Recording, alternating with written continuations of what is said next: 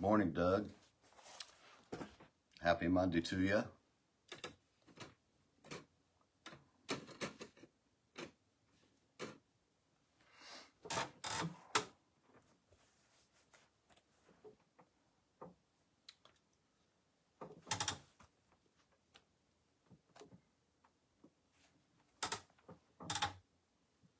Barb, Denise, good to see you this morning. My eyes are just not the best, so it's hard for me to read the little writing. Brenda, good morning. Hard for me to see who all's on, but Jerry, good to see you this morning.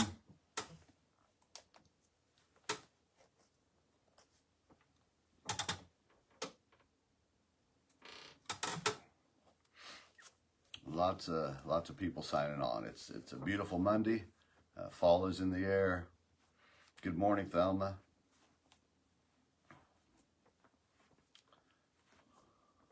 Yosemite Lowry, good morning.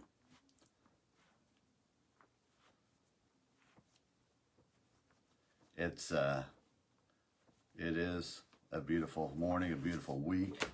I don't know if you've noticed the extended forecast, but in a week, where nighttime temperatures are dipping below freezing, and so it's approaching pretty quickly, that colder weather. So enjoy this week. It looks like it's going to be kind of all over from low 80s down to 50s, but it's going to be a good week. Great service yesterday. Good morning, Jerry, Susie.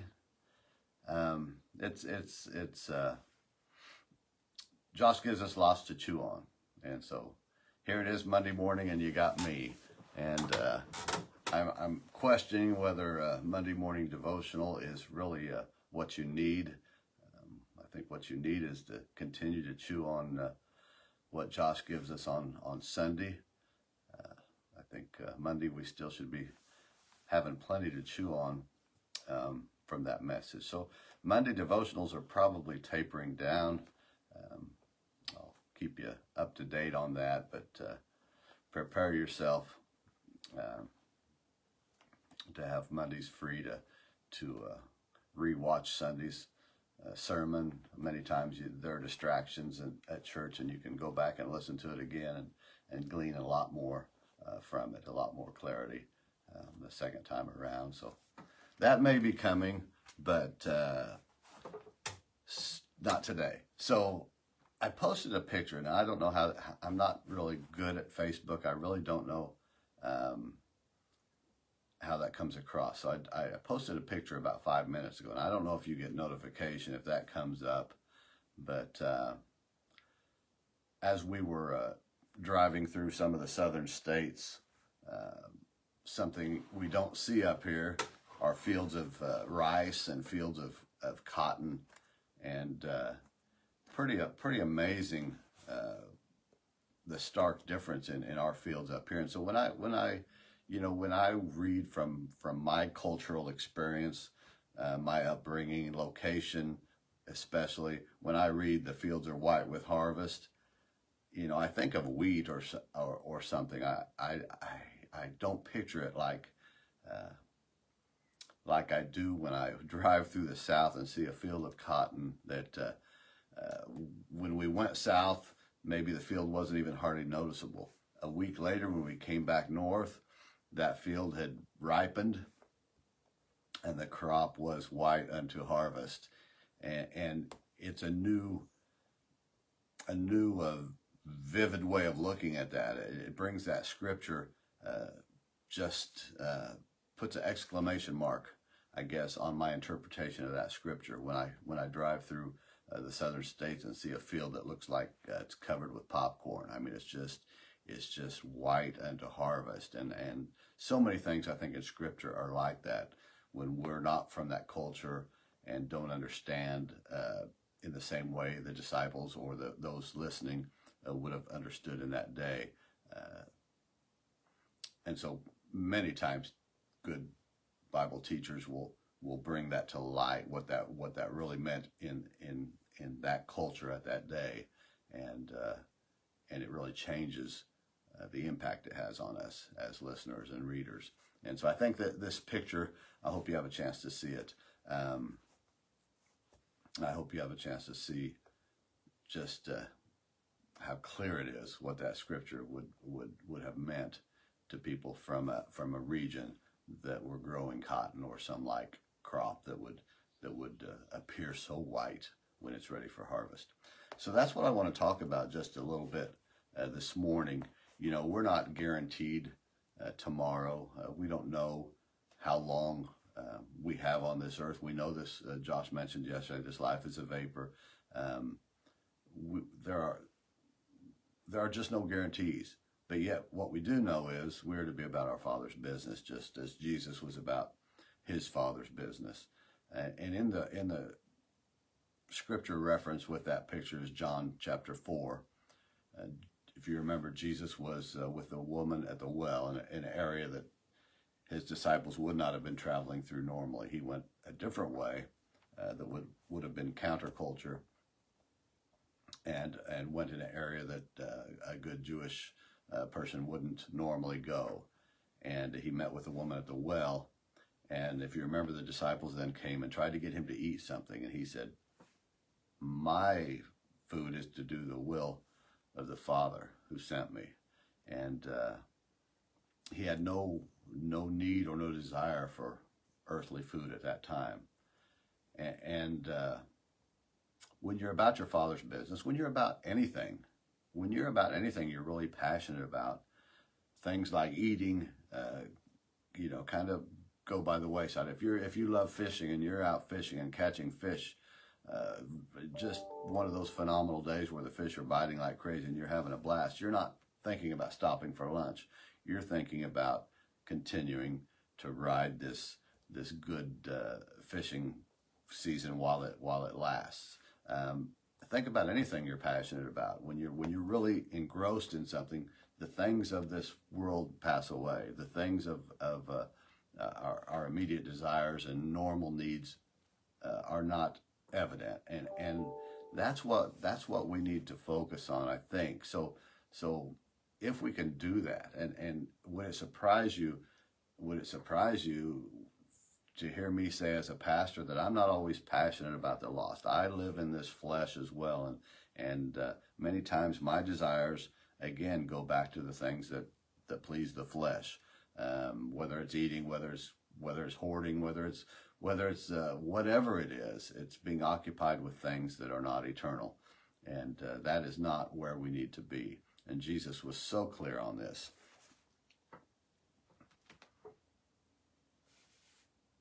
He said in Luke 10, "The harvest is great, but the laborers are few." And if you remember right, he sent them 2 by 2 out ahead of where he was going. And he said, "I'm sending you as lambs unto wolves." Don't worry about taking a money bag. Don't worry about taking your knapsack. Don't worry about taking sandals in hand. He said, basically just go, and that needs to be our passion. And I think we need to encourage one another and build each other up to want to do the good work of going and reaching the lost. In back to John chapter 4, he talks about the fields being white unto harvest, and he says, I send you into the fields where you haven't labored, but I send you in to reap. There are those who before you who have labored, but I'm sending you in to reap, and you will receive a wage for reaping and gathering eternal, for the fruit are eternal, he says. And so we know that, but yet we need to be reminded, and we need to encourage each other. It's really easy for us as believers in this world to encourage each other in bad ways without even meaning to, but we encourage each other to think of things that are not eternal, just in our conversation. And I think Josh alluded to that yesterday with the prosperity message, that whole focus on things, where we are encouraged to worry about our health and wealth and well-being, and setting up our future on this earth. And God's way is to remind us that our future is not on this earth, and he'll take care of what we need if we'll take care of what he wants us to do, and following his will and to do his good work. And so I hope that we can be an encouragement to one another in this stirring up a passion for the lost. That's why we're here. That's why we're here for our time. And like I said earlier, our time is not guaranteed. But while we have breath, let's be about his business, and let's not worry about so much about what we eat and what we drink and those things. And you know, there are so many people in our midst that are dealing with so many things, and good things, bad things, just dealing with things. And there's a whole nother message there for another week. But let's pray for those in our midst that are going through tough times, even in their struggles and their doctor's visits and all that. I know their heart is turned back to being about their Father's business, about how they can be a positive influence on doctors and nurses and technicians and all those people that they come in contact with.